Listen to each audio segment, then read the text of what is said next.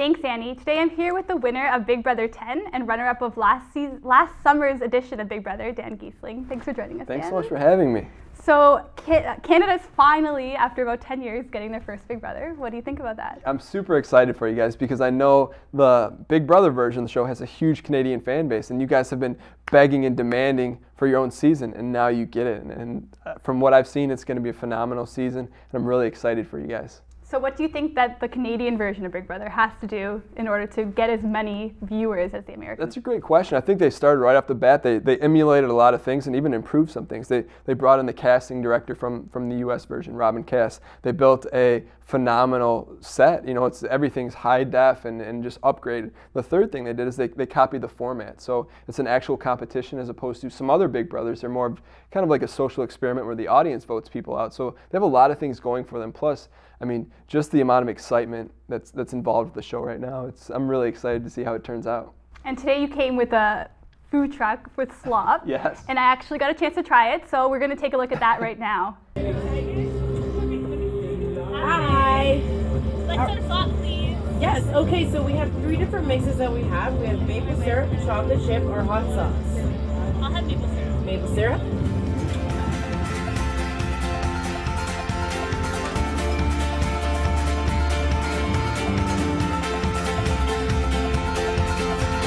Tremble for yourself, my man. You know that you have seen this all before. Okay, I'm here outside the slop truck and I'm gonna try it for the first time. Here it goes.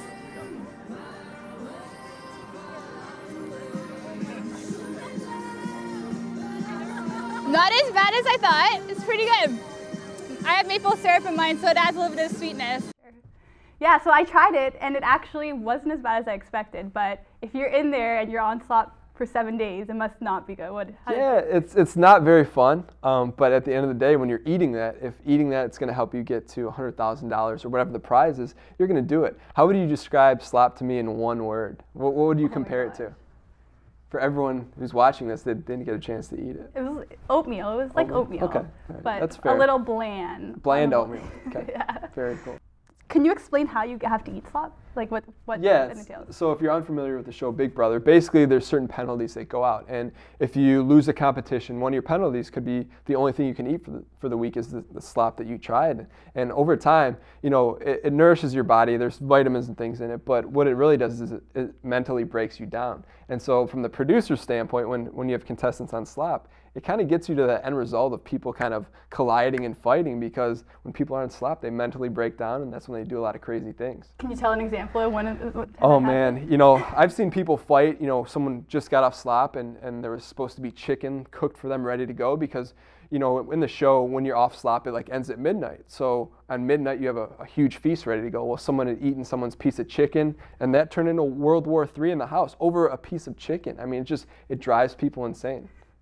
So you've won Big Brother, and you came in second. Yes. What advice do you have for the house guests that are entering Big Brother Canada? Yeah, you know, like I said, I'm very excited for the Canadian house guests, but the one thing I hope they all remember is that it's a game.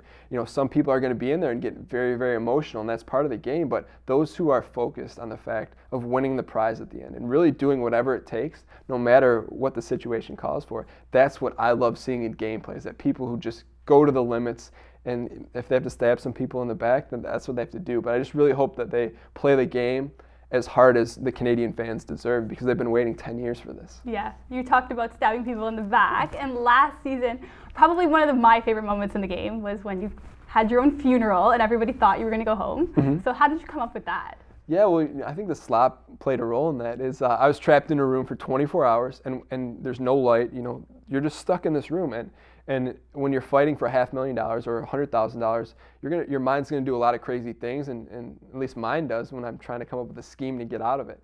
And so really just being isolated from the group and really just having a passion and love for the game, I wasn't ready to go home, and I was willing to do whatever it took, even if it meant hosting my own funeral. Do you think that scheme of some sort led to you not winning the game at the end? I think, you know, I can sit at home at the end of the day and look back on that season, whether it's today or 10 years from now, and know that I did everything I possibly could to win, so I don't play the Big Brother what if game. Because some of the Big Brother Canada house guests that walk out when they get evicted, they're going to say, well, I should have done this, this, or that. I don't have any of that in my mind because I played so hard and I made the decisions I felt I needed to.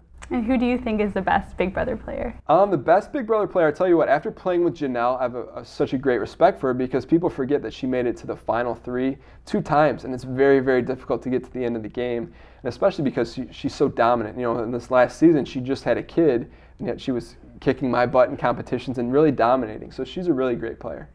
Thanks so much for joining us, Dan. Thanks so much for having me. Can I insert 2 things real quick? Number 1, go Rams. And number 2, you did a great job with this interview. You should be very proud of yourself. And Ryerson's lucky to have you. Thank you.